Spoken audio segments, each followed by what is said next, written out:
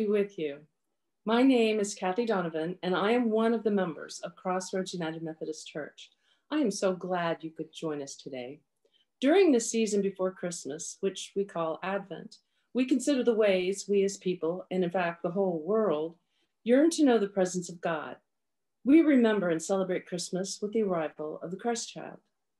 I think that this year, the world is in desperate need of the hope that we rekindle at Christmas. And so we invite you to enter into Advent with us at Crossroads and light a candle of hope on this fourth Sunday of Advent. O come, Emmanuel.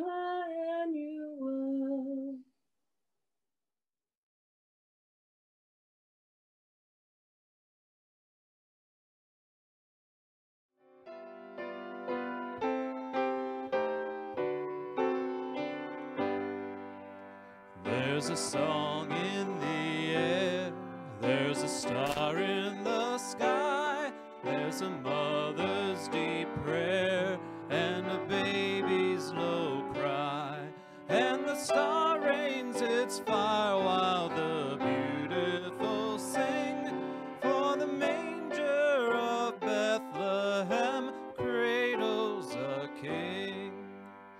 We rejoice in the light, and we echo the song that comes down through the night from the heavenly throng. I will shout to the lovely evangel they bring, and we greet in his cradle our Savior and King. Reading from Luke 1:26-38 from the New International Version.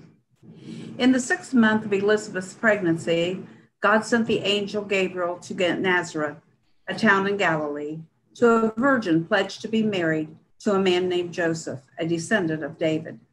The virgin's name was Mary.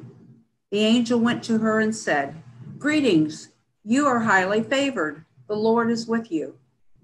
Mary was greatly troubled by these words and wondered what kind of a greeting this might be. But the angel said to her, "Do not be afraid, Mary. You have found favor with God. You will conceive and give birth to a son, and you are to call him Jesus.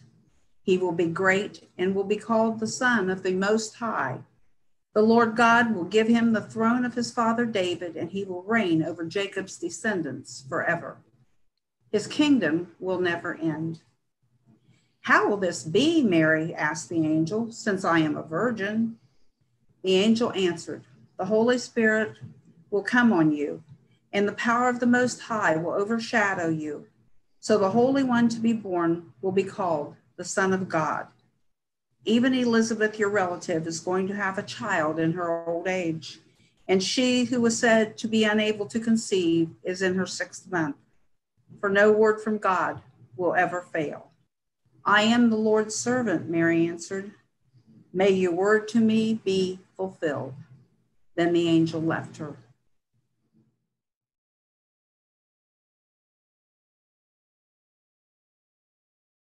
It's a bit of a paradox this year, isn't it? Singing joyous songs in the midst of a pandemic, especially since it's upended most of our plans. I got a little down when Christmas shopping this year. And of course, I've been shopping online for Christmas for several years, even though I was perfectly capable of going out to shop. But this year, shopping in a big crowd of people during a pandemic didn't seem wise. So online shopping it was. And this time it was because I kind of had to do it that way. It wasn't really a choice. So I was a little down about that.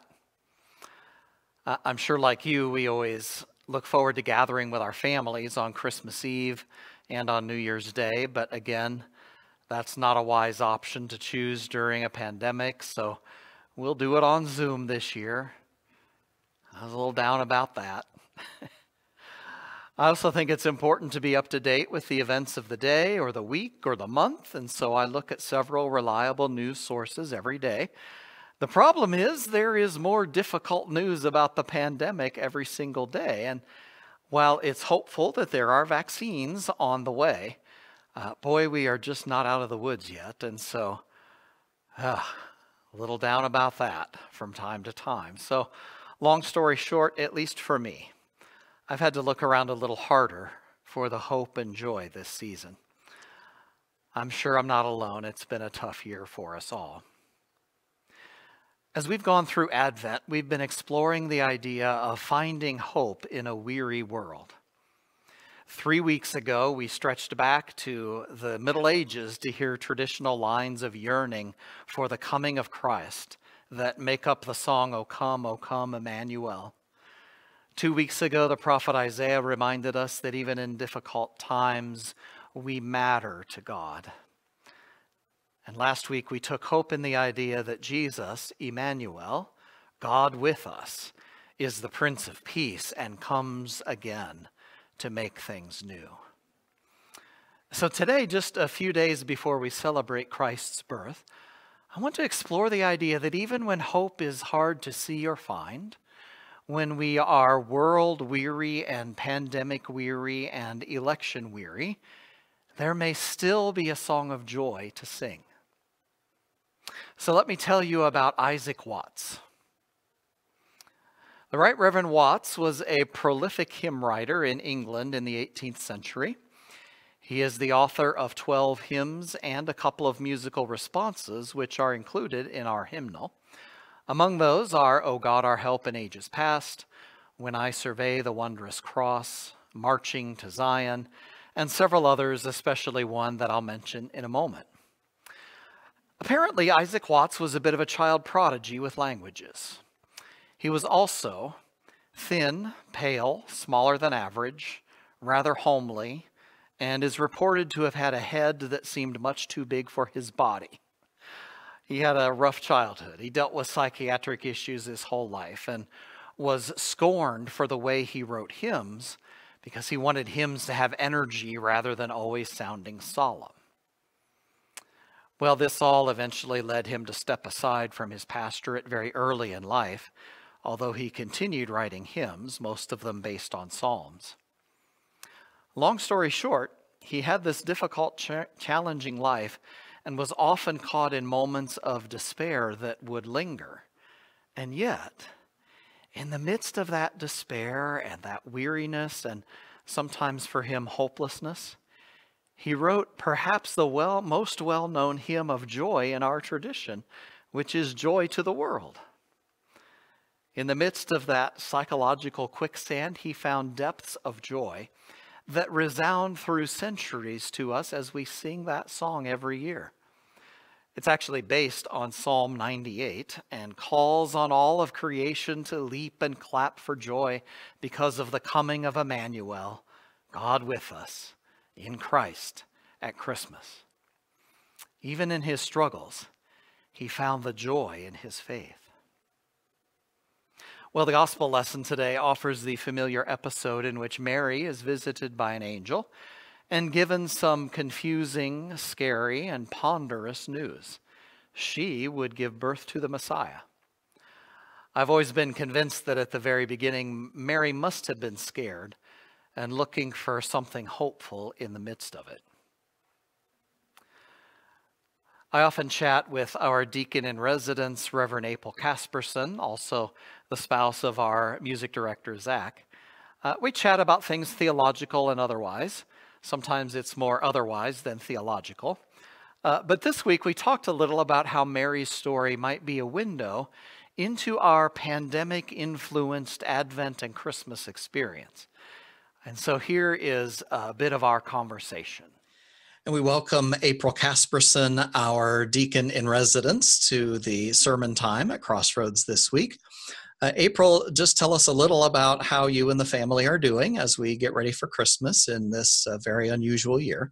Oh, we're good. Chapin has figured out that Christmas is a thing and Santa is a thing. Oh. And she really wanted, I didn't tell you this, she really wanted a toy. And she was having a rough day. She started crying. She's like, I want it for Christmas. And Zach told her, well, Christmas isn't for another couple of weeks. She said, well, then I want it for the holidays. So that could start now. So we're good, but our little negotiator has figured out that Christmas is the thing, but we're good.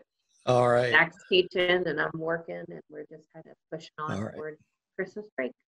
Well, it's good to pull you in. We get to see Zach every week, but it's good to bring you in for some conversation as well. And so as we talked about this passage with Mary getting the news from the angel today, you've mentioned that the story, from your point of view, has lots of layers. And so could you tell us a little about that?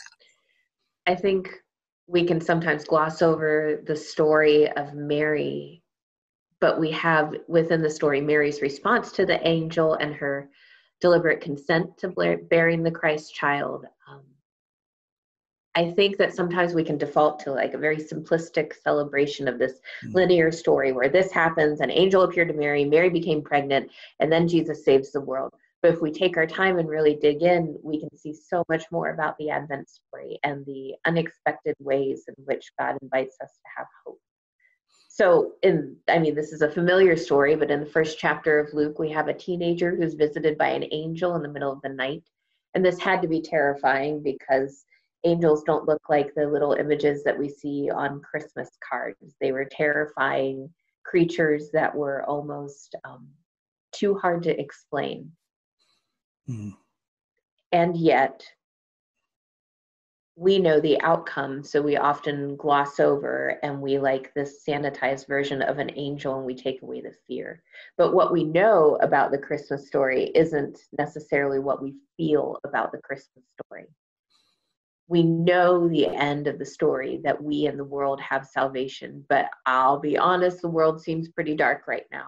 Very privileged that I can work from home most days. Zach is working in the building, but the students are remote, so it's safer, but it's just sad. And we're seeing innocent people being harmed through no fault of their own. So when we go back to the Christmas story, when the angel first speaks to Mary and tells her that she's going to bear the Christ child, Mary doesn't say yes, and she doesn't say no. She stops the angel and is like, what? And asks a question. And that is a remarkable response. Mary has the boldness as a young teenage girl to stop an angel and stop what he is saying so she can ask a question. And I think that it's really important we can learn from Mary, because Mary asked the angel to slow down, especially because if we go back a bit, Zechariah had been chastised for questioning an angel in a similar situation only a few verses earlier in this chapter of Luke.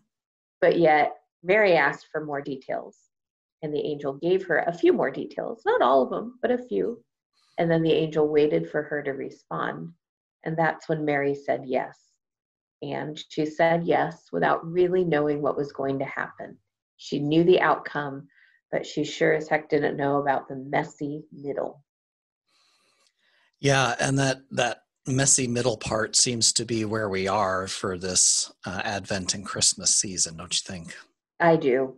I think we're in a messy middle right now, and it's going to take a long time. I joke about the before times before COVID, but this is the messy middle. And we're all really desperate for information and to know what will happen, and more certainty and more final answers. Yeah, and it strikes me, though, that's kind of what Advent is, though. It's that messy middle. It's dark. We're lighting candles. We yearn to see some hope again. And all the while, we know, as you said, we know the end of the story. We know Jesus did come. We know Jesus will be coming again. And here we are in the middle with all of this stuff around us that makes it really, I think, challenging to move toward Christmas this year. Mm-hmm. I think that we are Mary. Yes, God loves all of us and each of us individually and as a whole. And God uses us to spread grace throughout the world. And yet we're more like Mary in that we are called to say yes to hope in the messy middle. Mary's questions highlight the uncertainty in her present and her future. So for her, it's like the already and the not yet and the coming again is all happening all at once. And Mary wants a little more information before stepping out. And yet the story throughout the biblical narrative is people stepping out in hope, where they have a glimpse of what may be, but they don't really know. Like Moses didn't know what was going on when he saw the burning bush and like all the things that were going to happen. And he didn't know when he was out in the wilderness. Even though Jesus was the Son of God and fully human and fully divine, we have to wonder if he truly knew all of the details as he was living his life and the journey to the cross and to the resurrection. It really, and maybe this is true of the life of faith in general, maybe Advent really is just about opening ourselves to hope, even when it's hard to find. I had a friend once, he grew up we worked together a long, long time ago, and he grew up in a church, and it didn't necessarily have an active faith, but he didn't not have a faith. His church had rejected him. And once we were chatting and he talked about like not hearing God. And I said, yeah, that happens to me a lot. And so it's almost about the discipline of waiting and being patient, because I know that God is there, even if I may not feel God in the moment. And I think that that may be our Advent season this year. We know God is here, and we're seeing glimpses of God in unexpected places. And the assurance of our faith is that we have hope even when things are unseen. Yeah, and thus we can sing joy to the world, even when things look a little bit dark outside. April, thank you for joining us today. It's good to be with you. Miss you all. Yes, it's been some kind of year, but in the midst of a pandemic and everything else going on in the world, even when we can't gather in person, even with our traditions and routines upended, we can still sing of joy, for Emmanuel, God with us, is always with us and will come again into our hearts this year. Amen.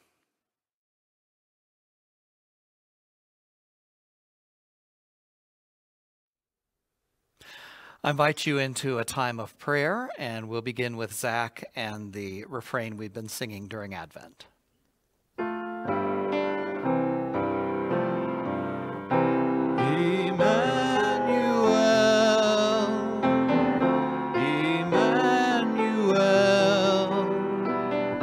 His name is called Emmanuel, God with us, revealed in us. His name is called Emmanuel.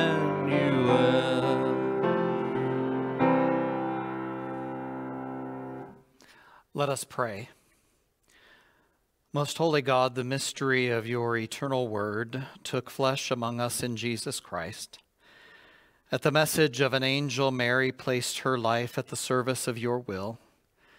Filled with the light of your Spirit, she became a temple of your word. Strengthen us by her example, that we may always be ready to do your will and welcome into our lives Jesus Christ our Lord. Come, Emmanuel, and be our comfort, our rest, and our peace. God, we thank you for the order and beauty of your creation, for coming in Jesus Christ to share our life, for the place you have given us in your continuing creation, for the promise of peace among nations and justice for all people. Almighty God, prepare the world for your rule. We long for the day when there shall be no more crying or tears, and death will be destroyed. Help us to share the ministry of Christ and be agents of his compassion. Especially we pray for the nations of the earth and for peace in the world, for victims and survivors of violence, for those who are sick and are suffering and those who care for them, for our families and friends, and for the church and those who serve. Gracious God, your servant Mary discovered new life growing within her and knew it to be your promised presence. In tender reverence for the holy mystery of your incarnation, May we be as a womb for your blessed presence, ready to receive and nourish your word in our lives, open to the stirrings of your Spirit within us. May we faithfully bear your love in the world, that by your grace Christ may be born in us. And we continue our prayer as Jesus has taught us. Our Father in heaven, hallowed be your name. Your kingdom come, your will be done, on earth as it is in heaven. Give us today our daily bread. Forgive our sins as we forgive those who sin against us. Save us from the time of trial and deliver us from evil. For the kingdom, power, and glory are yours, now and forever. Amen. Emmanuel, Emmanuel, his name is called Emmanuel, God with us, revealed in us, his name is called Emmanuel.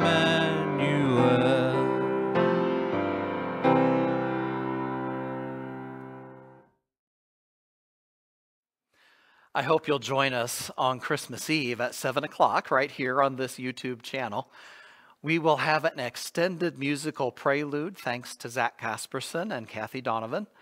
And the service will conclude with Silent Night by candlelight, and you may want to dim the lights and have a candle nearby for that. As you go through this week, remember that even if hope is hard to find, the joy of Christ's coming is always present. And as you go through this week, may God, who is eternal love, incarnate word, and abiding spirit, be with you, be with us all in every moment. Amen.